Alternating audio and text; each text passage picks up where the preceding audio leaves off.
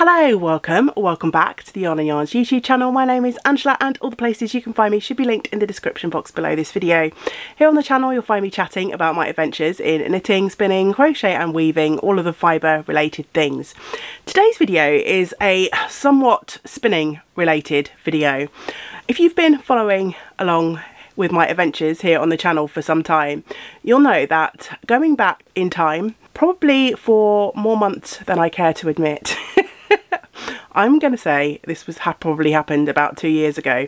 I sorted out on a little cart behind me, which you can see, my lovely fibre cart. I sorted out all of the quantities of fibre in my fibre stash that had kindly been gifted to me by lovely friends, and I popped them on this cart in the hopes that when I needed a new spin and I didn't have a particular spinning plan, I would visit this cart, grab a quantity of fibre and start spinning through that precious stash. And it's happened to a certain extent, but not as quickly as I would like, and the cart is still full. But at the moment it's very disorganised. You can see I've got fibre hanging out all over the place. And I think it's time for a reorganisation of this cart. I am hoping that I will be able to reorganise what's on here so that it only fills one of these trays, and that I can therefore fill up the second tray with some new quantities of fibre to add to the cart. And it will be a mix of a couple of things that were gifted to me or that I've won in giveaways, and a couple of things that I've recently purchased that I would like to bear in mind when it comes to spinning and try to spin them up sooner rather than later so they don't sit languishing in my stash. So I thought today it would be quite fun, because I don't think I've ever done this, even when I first sorted out my fibre cart. I don't think I ever gave you a tour of the fibre that's on the cart. I thought it might be fun to take you through what's on there and some of the things that I plan to add. I have recently been asking over on our Patreon page, over on the Patreon community, I have been asking folks over there to vote to choose my next spin. So I did that at the beginning of October. It's the very end of October as I'm recording this. I'm not sure when it will actually go up on YouTube. It might not be till the beginning of November. We'll see what I have time for editing wise. But I would also like to do the same thing for November, because it was really fun. And what I did in October is literally I just came to the cart, turned my back to the cart, reached behind me and picked two quantities of fibre, and then got the Patreon community to vote on which braid of fibre they wanted to see me spin up next. So I think I'm going to continue to do that for the next few months, because it's been really fun, and I've almost finished the braid of fibre that Patreons chose for me in October. I might actually do that as part of this video. I will pick out the two fibres and then put the poll over on Patreon. So it is only for folks who sign up to the Patreon community who can vote. But yeah, it's just a little fun extra. So if you've been thinking about joining over with the Patreon community and you'd like to join in the voting fun, then that should be going on over there. Okay, so time to have a look at what's on my cart. So on the bottom shelf, there's no fibre at all. I've got a whole ton of bobbins sat on the bottom shelf there. Most of these bobbins are 3D printed bobbins. They're for my Ashford traditional, which I don't currently have in the house. It's actually being used in a local shop as part of their display at the moment. But when I get that back, I've got plenty of bobbins to use with that wheel. I've also got some mystery bobbins on this cart, because I got given a whole bag of spinning stuff, which is how I came to own some hand cards and my handmade niddy noddy. And in the bag were a few bobbins which don't fit on my traditional, they don't fit on my Haldane, and I think they must have come in that bag. So when I was given that bag of spinning stuff, I seem to inherit some random bobbins. So yeah, whenever I have spare bobbins, which for my Haldane and for my e-spinner is not very often, whenever I do, they end up hanging out in the bottom of the cart so I can keep track of them. I know exactly where they are. And then on the middle and the top shelf, I have all of the fibre that is in my stash that was gifted to me over the last several years or so. So let's get stuck in and see what we have. I know this was a gift, I think it was last Christmas, from Caroline of Colourful Creativity, and this is some Manos del Uruguay fibre, and this is some merino tops. It's superwash merino in the Tiger Lily colourway, a beautiful selection of oranges and some yellows. Totally my colour wheelhouse, so I can see why Caroline may have thought of me when she saw this. And I've not spun with any Manos del Uruguay before, so I'm really looking forward to the time when I get the opportunity to pick up this braid of fibre. But once I've chatted about the fibres, I'm just going to pop them on the floor next to me, and then hopefully once I've been through them all, I'll be able to fit them all into just one shelf on the cart, fingers crossed. We'll stick with this bottom shelf, and this is probably a quantity of fibre that's been in my stash for possibly the longest time, and this was a gift from my lovely friend Lisa over in the US, and it's a pack of hobbledehoy bobsleigh bats. And I don't think hobbledehoy are dying anymore, so these are super precious, and they're one of the first sets of fibre that I was gifted when I started spinning, and they definitely got put into that category of sort of too precious to spin. And these colours are just so gorgeous. Oranges and blues, my absolute favourite combination. So yeah, I've been hoarding these like a dragon hoards their sort of jewels and gold. And this is a combination of merino, silk, fine bamboo, alpaca, and there are 4 ounces in total. And yeah, I just haven't bought myself to spin these yet, but they must be spun because they're absolutely beautiful, and I think they're going to make some glorious, glorious yarn. So yeah, that's the next quantity of fibre that was gifted to me that's been hanging out on this cart for ages. They deserve to be spun, they really do. So next on the cart, let's randomly reach back. Oh, I've got an empty bag there, that's always good to have. I have got this Ashford fibre, and it's merino with silk sliver, and it's 80% New Zealand merino and 20% silk. And this was a gift from my lovely friend Tracy, and I received this when we actually went to New Zealand, which I can't even imagine. I think that must be at least 5 years ago now. Where does time go? So I purchased a drop spindle when I was in New Zealand from my friend Tracy's friend. And you may know this person because I've got a couple of their spindles now. It's a lovely lady called Tej, and her company is Whimsy Wood and Wool. She's now actually based in Belgium, I believe. And I purchased a spindle from Tej. I was able to go to her house and pick a spindle from her collection of beautifully made spindles. And Tracy kindly gifted me, she was working in a craft shop at the time that sold Ashford fibre, and she kindly gifted me 3 quantities of this fibre to spin up. And I spun 2 of them, and this is the last one that's left, and this is the colour Salvia, and it's blue and green with a little bit of sort of natural silk. Obviously the merino has been dyed and the silk probably hasn't taken the dye, and so it's stayed that sort of natural creamy white colour. And so yeah, I have, this is my last quantity of that gifted fibre left to spin through, and all of the quantities of fibre that Tracy gifted me were the same blend, this same merino silk, and I've spun both, yeah, on my spindles, and they were a joy to spin. So I know that this is going to be a lovely one to spin up when I get to it. And then actually the last 2 quantities of fibre on this middle shelf came from the same trip, and these were both gifts from James. So we went on a trip to the Yorkshire Dales. Don't know where they are, but we also went to the Yorkshire Dales. And we went on a little trip. It was my birthday, and we went on a little visit to a mill, and this mill is now kind of a cooperative with lots of different creatives working out of the mill, and they had a little shop there as well. And I went round and I filled up a little basket full of stuff, and then when we got to the checkout, James surprised me and said that he was buying it for my birthday, which if I'd have known as I was going around, I'd have put more stuff in my basket, but I guess that's why he didn't tell me till we got to the checkout. But anyway, I got 2 quantities of fibre on that trip. So this is hand-painted Corriedale combed top from B Textile, and there's no colourway on here, but I can't wait to spin this, and I'm going to spin this as a fractal to merge and mix all of those beautiful colours. So there's some beautiful sunset oranges, which obviously attracted me, but there's also a bit of blue, a bit of brown, some purple, a few peaks of mustard. It's going to be so much fun to spin that, and Corriedale is such a nice fibre to spin up. We went on that trip before the pandemic, so it must have been 2019. And then from that same trip, from a different dyer, this is from the Hobby House, I got a bat as well. I picked up this bat, again, it was just a whole rainbow riot of colours. It looks really fun. There's nothing on there other than it just says mixed fibres, so it's a bit of a mystery, but it feels beautifully soft, and yeah, can't wait to spin it up. So many beautiful fibres and not enough time. So that's not bad. There's just 5 quantities of fibre on there, and that tray is empty now. But I think the majority are hanging out on the top here, so let's go through these. So I've got another quantity of Ashford fibre here, and this is the pumpkin pie colourway, and this is 100% merino.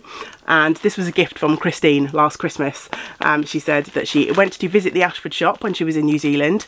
We did not do that, so that seems like a good excuse to go back to New Zealand one day. But she was visiting, and she said she saw this colour and thought of me and very kindly picked it up and sent it my way, which I'm just so grateful for. And this package is is open, because this was actually one of the fibres that went into the October vote. The other fibre obviously won. This was a very close second. The pumpkin pie colourway would have been perfect for spinning up in October, and a lot of people who voted for this did say exactly that, but it wasn't to be this time. Another fibre got chosen, but yeah, that will go back on the cart and wait for its turn, hopefully in the not too distant future. Next up these are some of the most precious things I have ever seen, and this was a gift from Tori last Christmas, and Tori sent me some Fellview fibre, merino, tussar silk and cashmere rolags, and it's the mittens colourway, and I think, if I remember rightly, and I'm pretty sure I'm remembering it rightly, these were inspired by a picture of a ginger cat, a ginger and white cat. And if you follow the channel for any length of time, you'll know that I have a little ginger and white cat, my little newt.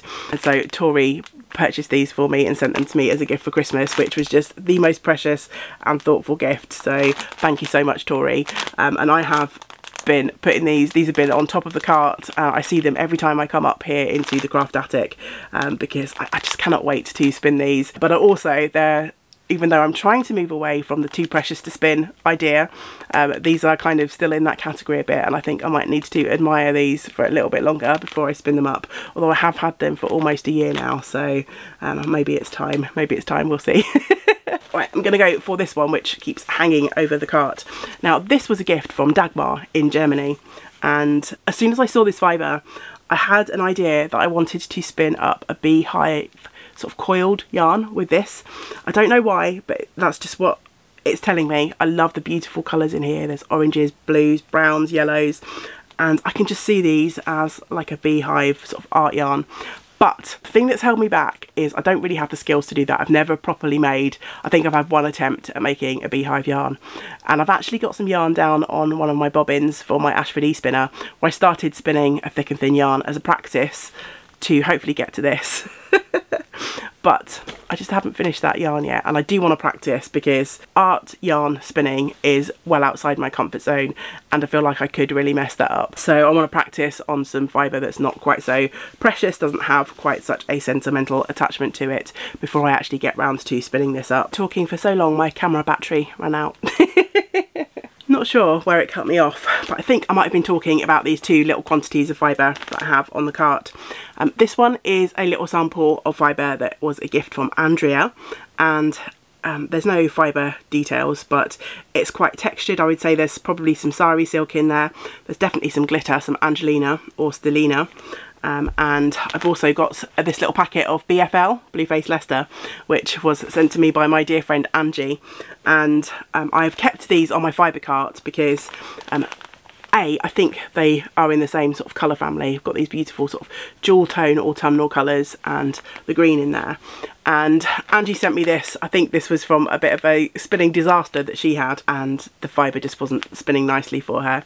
But she put me a note in there saying that maybe I could use it on one of my bending board sessions to make myself some rolags, and I kept this quantity of fibre that was also a gift from Andrea for that reason as well. So at some point I'm going to blend these, maybe together, maybe separately, I'm not quite sure, but they're on my fibre cart to remind me to have some blending board or drum carder fun with those at some point. And actually I may even be able to combine these 2 with my next quantity of fibre, and this was a gift from the lovely Helen, and Helen has her own alpacas, and she lives down in Tasmania, and Helen has become a really lovely friend and supporter of the podcast, and she sent me several gifts over the last few years, including some of this beautiful alpaca from her own animals. And I have to be a little bit careful with alpaca because I do have a slight allergy, but I am going to definitely spin up this at some point. I'm wondering if maybe if I mix it up with some of the other fibres that I've got, blend it up, my sort of reaction to the alpaca might not be quite as intense.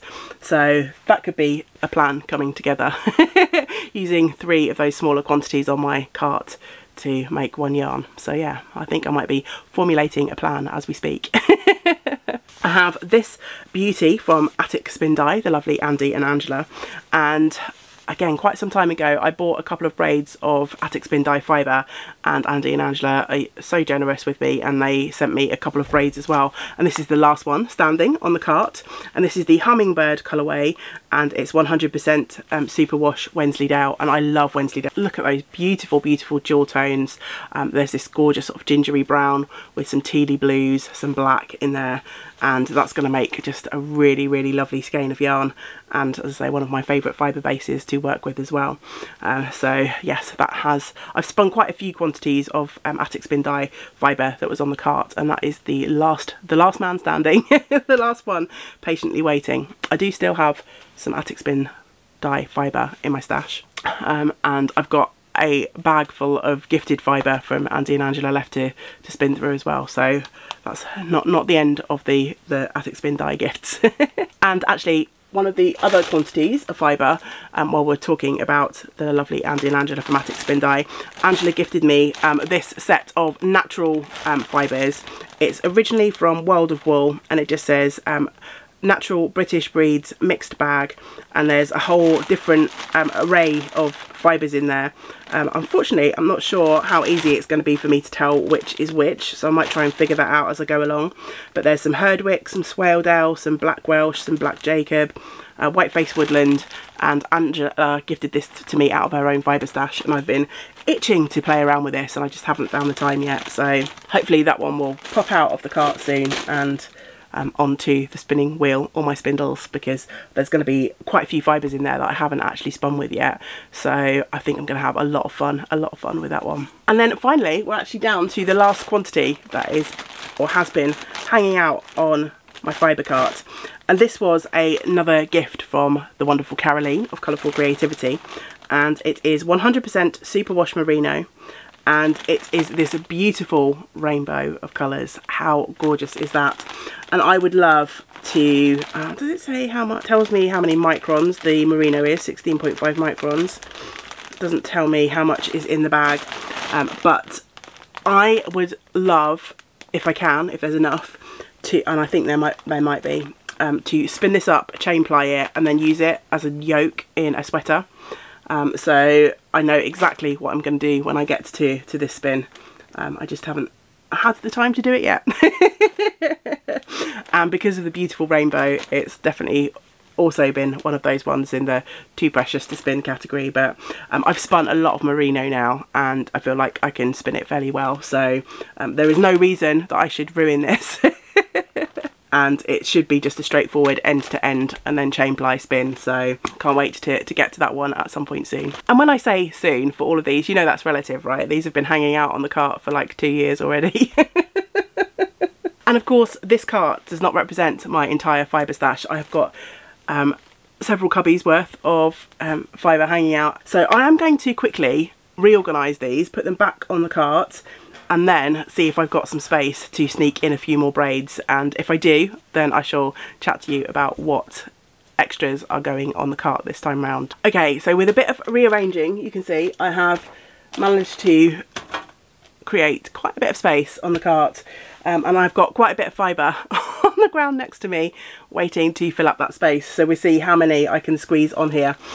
The first one is a bit of a beast, and last December I was lucky enough to be drawn as the winner in the Gillian Eve Advent giveaway. I think she was doing Vlogmas, and I won an 8-ounce braid, huge, of Blueface Leicester, in these glorious colourways. So I'm going to, as something that was gifted to me, I'm going to add this onto the cart now. And I know that's going to take up quite a lot of space, but hopefully I can squeeze a few more things on there. I've got one more quantity of fibre that was a recent gift, and the lovely Sarah she messaged me to say that she had these Icelandic fibre Rolags that she tried to spin but wasn't getting on with. Would I want them? So I sent her some money for postage, and she very kindly sent these on to me. And it's this lovely sort of natural gradient from sort of dark black, sort of slate grey, through different browns, browny grey, and then through to white. And I've never spun with Icelandic before, so I'd like to play around with these. So I'm going to add those onto my cart as well. Cart is getting very full with just those additions, but I've got plenty more to add onto it, so fingers crossed I can squeeze it on. If I have to go into the bottom tray with the bobbins, so be it. I did a trade earlier on, was it earlier on this year? I think it was earlier on this year, with my lovely friend Jeanette. And Jeanette wanted some things from my D-stash. Jeanette was also having a D-stash, and we did a little swapsy. And part of that swap, I received quite a few different quantities of fibre, and I've actually spun a couple of them up. But I have this 2 times 25 gram bats from Jelly Beans Yarns. They're merino fibre, and I've been itching to bin these up. And I almost spun these last month, but I couldn't find the fibre. I ended up spinning something else instead, and literally as soon as I started that something else, these popped out of the tote where they were hiding. So I am going to put these back into the bag and put them onto my cart.